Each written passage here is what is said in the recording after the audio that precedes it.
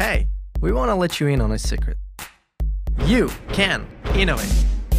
A gym teacher needed a sport to play indoors during winter months. A blind teenager needed a system for reading. A student kept forgetting his flash drive. Notice a pattern? Innovation often starts with real people solving their own problems, innovating for their own use. This is user innovation. Believe it or not, it's all around you. Sports, medicine, software, food, you name it. But how do you become a user innovator? How do you get your idea out into the world? To answer these questions, we'll take a look at real-world examples. Interview people like you who solve their own problems. And meet MIT professor Eric von Hippel, who pioneered the study of user innovation. In Hebrew, Krav Maga means contact combat. Hey!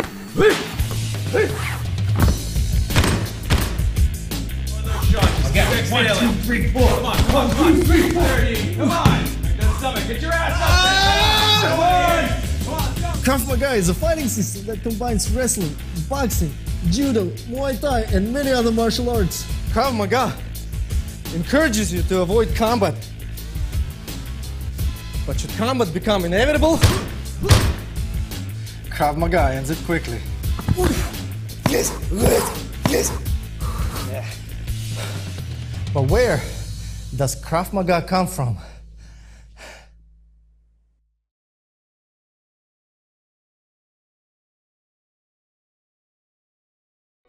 This question takes us to a sad chapter in human history: anti-Semitic pogroms in Europe in the early 20th century.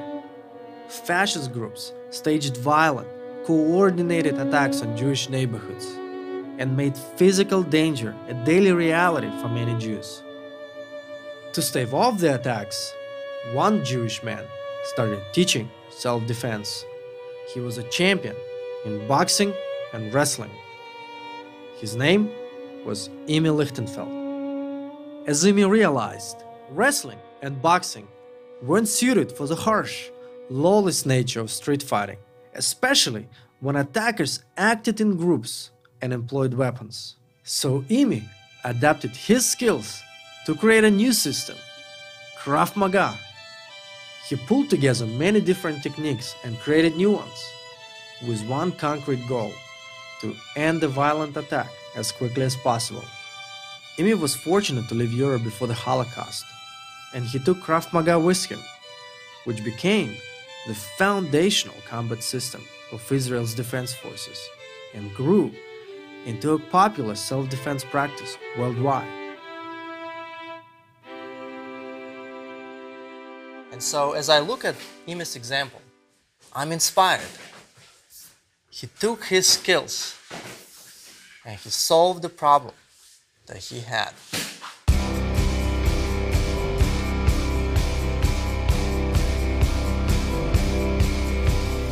Today, we meet innovator Louis Plante, an electrical engineer and musician who faced a very serious problem.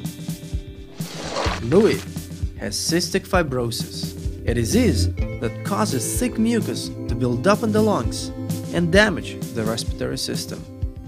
To clear the mucus, Louis underwent chest physical therapy or clapping, which is inconvenient and painful.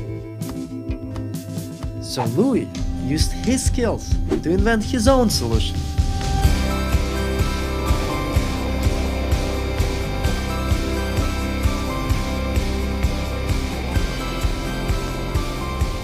Louis, thank you for having us. You know, this is my first time in Canada, and I really can't think of a better reason to cross over the border than to come and meet someone like you. Well, if I can be the emissary of Canada, I welcome you. No, the honor is all ours, believe me. It's really cool to be in your home, especially here in your shop. And it begs the question, how did you become an engineer?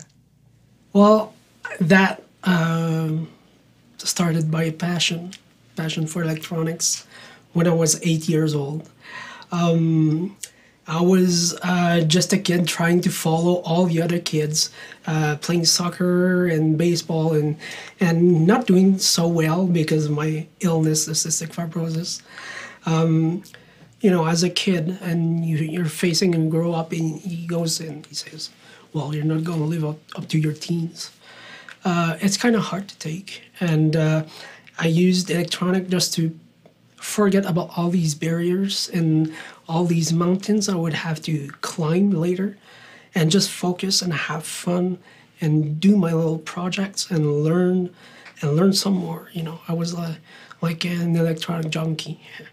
Tell us what it's like to live with this condition.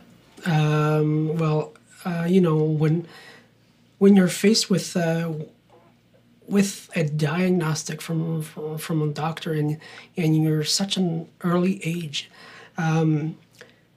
it makes you grow up fast because you're faced with deadly disease. You're faced with seeing one of your friends dying. I lost my sister at the age of 11.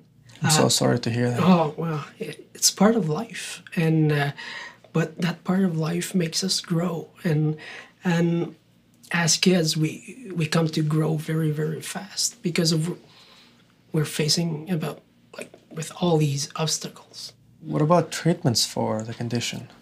There are some. For example, what is considered the gold standard in physiotherapy for cystic fibrosis is clapping. So it's you're just hit on your chest. Yeah. You get hit on the chest, and it's barbaric. It's medieval. Suffer from the condition, and then you suffer from the treatment as well. Exactly. What did you do? Well, I brought my own solution. I built a device called the Frequencer. You began working on the solution for yourself, Yeah. you with your own hands. Well, it was in 2002. I was down with fever, and there was this memory that was coming back to my head, where when I was a teen, I was sitting in front of a loudspeaker, and there was this conference, and the guy was speaking with a very low voice. Like on the radio, right? Yeah, like FM radio, probably having an equalizer with amplified low frequencies. And every time that guy would be talking, I would start and cough. I was coughing my lungs out.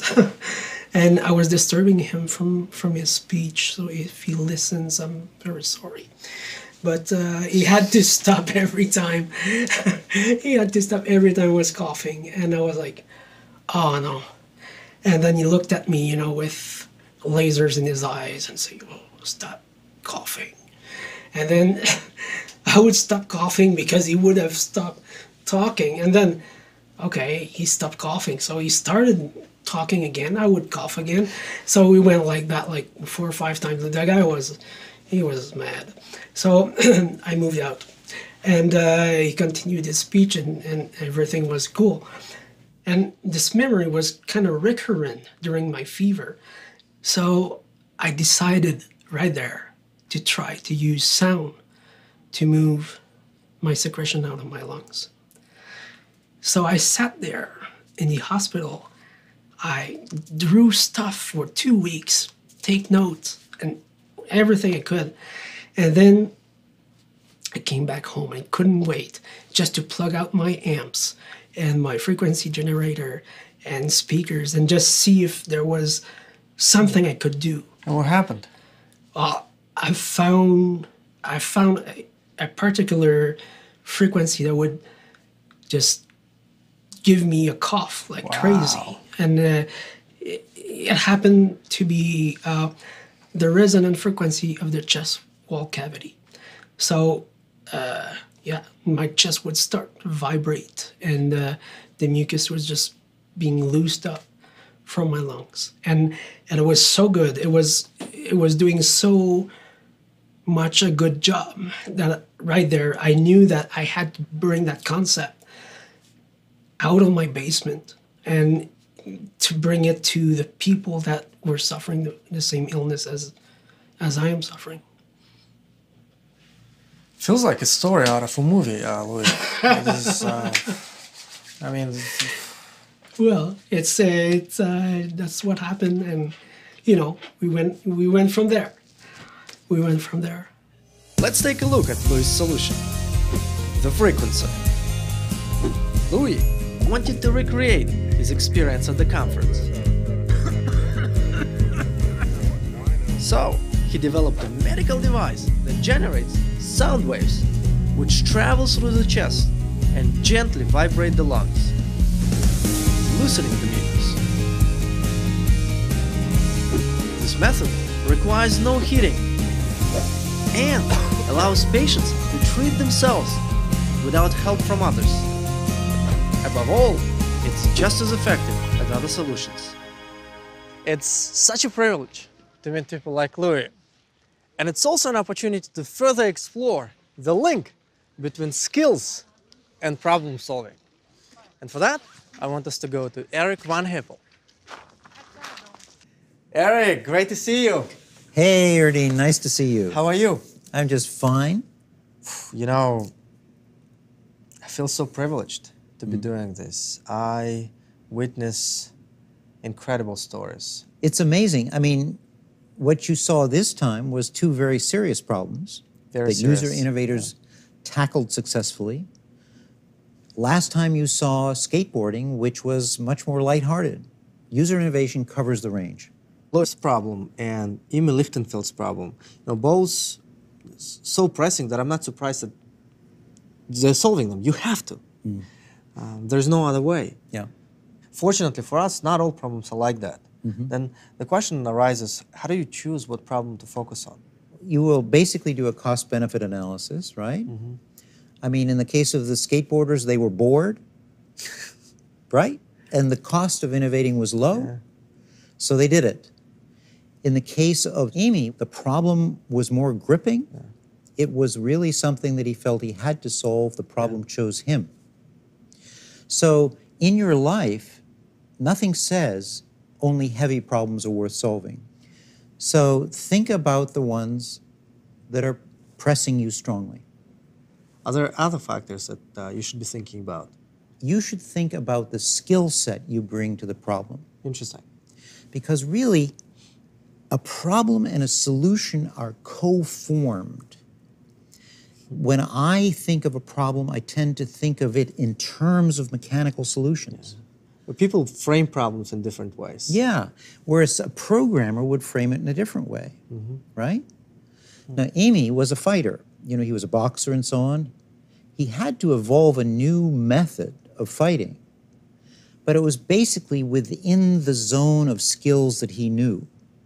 Now, you could see that if he was a diplomat, had diplomatic skills, he might consider another solution, like how to get his community out of harm's way. Yeah. So really, the thing is that what you're trying to do is fit any of a number of skills you might have as a user innovator to any of a number of framings of the problem. And when you get a combination that works, that's the one that becomes successful. But what if you care about a particular problem, Yeah, but you actually don't have the skills to solve it? It happens, right? it happens. Well, you know what?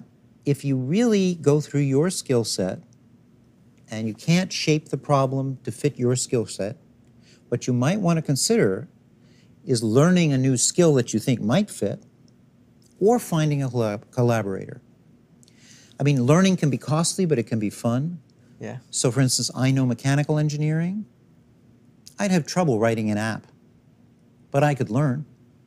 Or I could ask somebody who knows how to write apps now. Is there a way for you to think, when do I learn or when do I go and work with someone else? You know, rather than sitting around and thinking about it hard, start messing around. The advantage of user innovation is it is so cheap, and the cost of failure, therefore, is so low, and it's fun. So don't think too hard about it. Is this the best problem on my list? Hey, that's a good one. I think I'll give it a whirl, is the right approach. Well, as the great Robert De Niro said, talent is in the choices. Okay. Good. So I think next time we're going to meet at my house because I'm on sabbatical. Come on over there. Oh, wonderful. No teaching. Yeah. No teaching. That's right.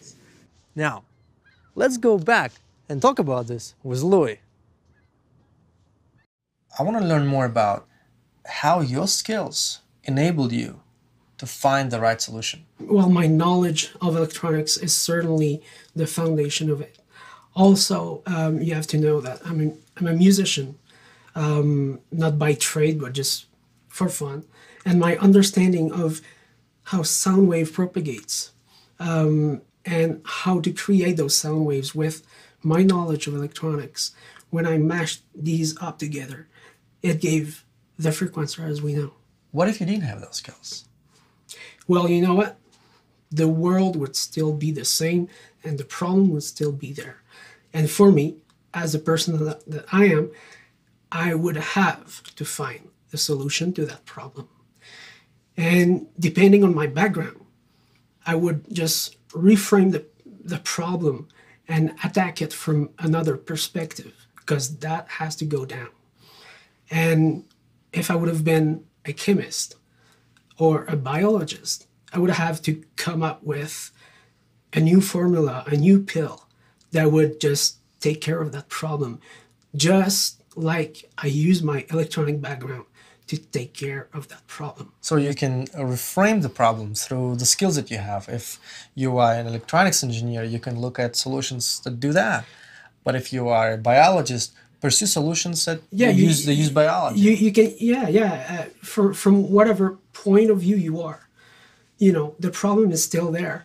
But if you look at it in a certain angle, it's going to give you another solution. Okay, and not to be discouraged by, oh, maybe the angle is not that good. No, go ahead and try it, because you never know what you're going to find. You never know what that try might solve the whole thing. Well, you're an inspiration, Louis. Well, thank you. Well, it's amazing that you're sharing the story with us, doing this while waiting for your lung transplant. I hope you don't mind that I'm sharing this. I'm just in such admiration of you, and we'll wish you a successful surgery, and we just look forward to what you have next. Well, thank you very much. And having people around us, me and my wife, that are supporting us through the process of the transplant and stuff, it's something that matters so much, to know that we have people helping out and thinking about us, and being there for us, and just by doing this and being able to share my story, for me it was one of the accomplishments I wanted to do in life. I want to, if the transplant doesn't go as planned, I wanted to leave a legacy, and this is part of my legacy. If people can build up on that and go further than I did, so that's the legacy I want to let behind. Power to you. Yeah. So, what did we learn here today? User innovators solve a wide range of problems. To find the right one for you to solve, do a cost-benefit analysis and try to make your problem fit your skill set. If that doesn't work, but you still need to solve a particular problem, learn a new skill or find a collaborator. But remember, Both the problem shape and the skill set will morph as you proceed. So don't overthink it, just get started. solve the problems you have the skills to solve.